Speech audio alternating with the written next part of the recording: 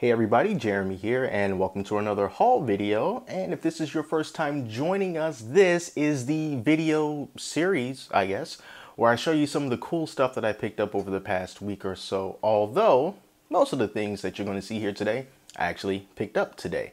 And if you want to see some of the previous haul videos that I've done, just look back at some of my older videos and you will find quite a few of them, I think.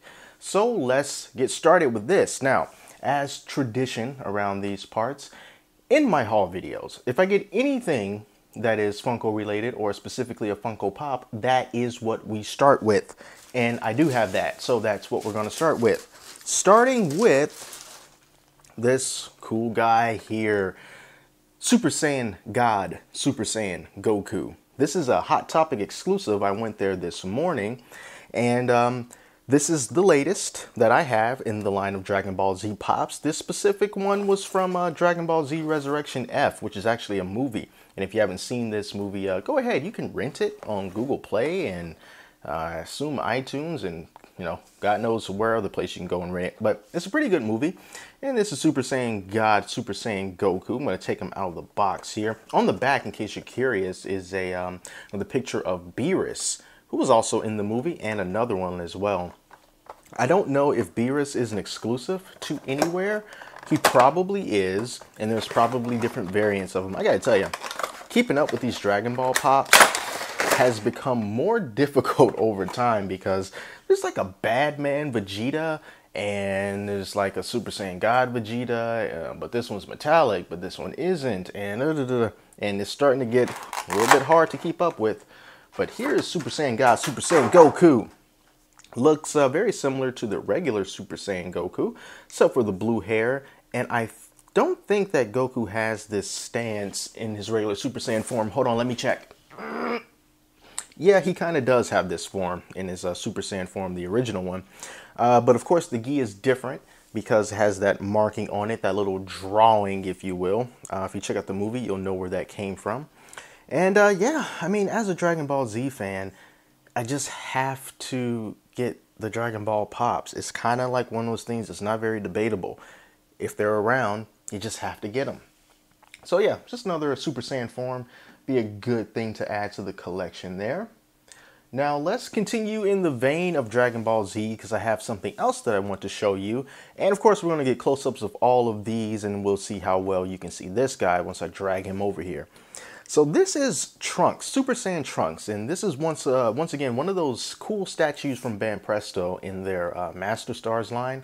So this Trunks is about 9.5 inches tall, and this is actually what I believe to be the first Master Stars statue that has the golden hair for a Super Saiyan. Not just the regular yellow hair like all the other statues have, but this is almost like a metallic gold, and it looks really good. I actually prefer this shade of gold that they have compared to the regular yellow Super Saiyan. So I hope that they continue to use this going forward. And this Super Saiyan Trunks looks pretty great. He comes in 3 parts. You have to connect his torso to his lower body, and then the sword here is actually just a half sword. It's in there good, so I can't take it out without forcing it out. But this is not a whole sword. It's like cut in half, and you just have to put it inside the sheath, and it creates the illusion that it's actually a full sword. But this guy looks really good. I mean, it's Banpresto. I've read some reviews on Amazon for some of their later characters or statues, and some people have been like, oh man, it's not as good as some of the previous ones. They seem to be slipping. But this Trunks is really good. The hair does it. The hair really does it. It really makes the rest of him stand out very well. And this right here is just a little, it's just a little plastic stand that you can put on the back of his foot to help him stand up better, but he does stand up fine all by himself. But if you want to use it, you can. I'm going to use it anyway because it came in the box. Of course, it's a statue, so no articulation. Got that cool Capsule Corp logo right there on the left side of his jacket, and he looks really awesome. And there's also an older non-Super Saiyan Trunks statue from Banpresto. So it would be pretty cool to kind of put those two together. But yeah, he's the latest in my collection. He's actually kind of heavy. And he looks great. I love that. Love that. So Banpresto, continue to impress. And I'm really digging that hair. Totally digging that hair. All right, so next up, as you probably already know, Force Friday, it was actually yesterday because today is October the 1st. So Force Friday was yesterday. And if you're not familiar with Force Friday, that's the day where all the new Star Wars merchandise is released.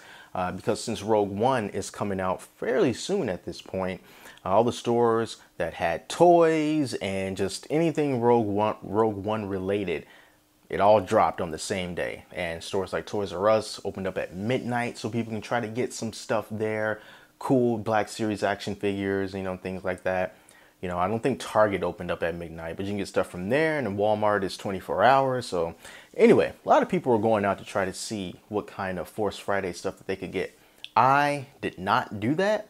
I'm not the biggest Star Wars guy, but I am still a fan of Star Wars, and there's always something that catches my eye. So I took part in not Force Friday, but Lazy Saturday, which I just wanted to see what was left.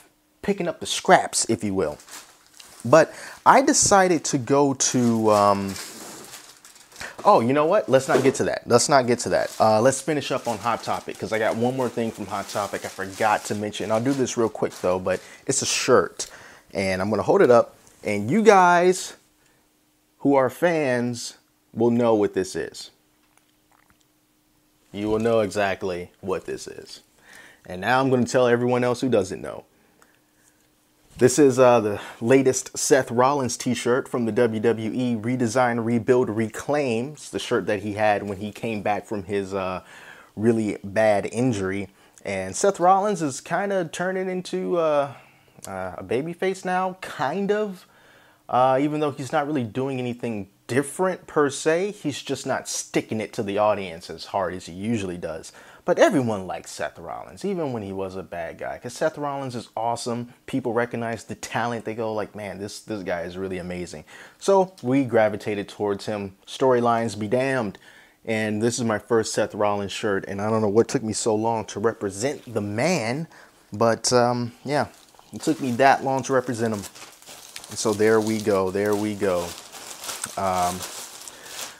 I'm so sorry to tease the Star Wars stuff because I'm getting a little bit off track. Let's push Star Wars to the side for now. Let's continue with the wrestling. There are two things here that I'm going to show you that's still from the world of wrestling. And it's these two WWE Elite figures right here. And this is the Nation of Domination 2-pack that came with The Rock and Farouk. And The Rock is holding the Attitude Era Intercontinental Championship. I don't know what this little sash is supposed to be. I need to figure that out. But these were on Amazon for only $22. And that's an amazing deal because this is two Elite figures, two pretty darn good Elite figures, mind you, and a title belt for $22. I mean, a regular Elite is going to cost you $20 at normal price. So, of course, if you can get two for $22, why the heck not? And the funny thing is, I was just in the Kmart last week and I saw this. And Kmart was charged like $34 for them. And I was like, Kmart, man, this is why you're failing.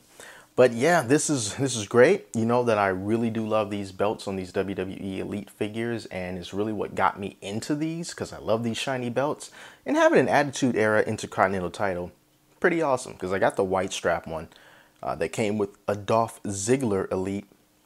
So yeah, I just wanted to show these guys. They were off to the side. Okay, now we can get back to the Star Wars stuff. Now, with Star Wars, I wanted to do something a little bit different because instead of just getting the regular Black Series stuff, I decided to go to the Disney store and pick up some of the Disney store exclusive Elite Series Rogue One figures. And that's what I did. So the first one here is the Elite Series K2SO. And I had to read that because, let's face it, hardly no one knows who the heck this guy is, this droid, what role he's going to play as far as is he going to be an awesome character. It's a great design, which is why I got it. And I think a lot of people are taken by this design, but we really don't know what kind of a role he's going to play or if it'll be like a Captain Phasma thing where everyone loves him and then they see the movie and then they go, that's it? Wow, he was on screen for like a second and then he got crushed. Huh. I wasted all that money on his merch. But yeah, so the thing about these figures are they're a mixture of die-cast metal and plastic. So they're a cut above the regular Hasbro Black Series figures, but they don't have as much of a range of articulation. But if you're looking for something that is, you know, a little bit more sturdy, with arguably better paint applications, better scopes, better molds, pretty much better in every way except for articulation, then you might want to check out these Elite series, and you can only get them at the Disney Store. And of course, they're more expensive. This was $26.95, so you are going to be paying about $6 more for something like this. And they also had a sale going on. Don't know how long it's going to last, but some of the older Elite Star Wars figures were only $15, which was a great price. I think I saw a Boba Fett there, and dang, I probably should have picked him up too. But anyway, last thing I want to show you here, also from Rogue One Star Wars, the Imperial Death Trooper. Also from the Elite series, and the Death Trooper is also another figure, character, horde of characters, whatever, that is really, really captured the admiration of the Star Wars public right now. Maybe it's because the name Death Trooper just sounds amazing, you know. What is that? It's a Death Trooper.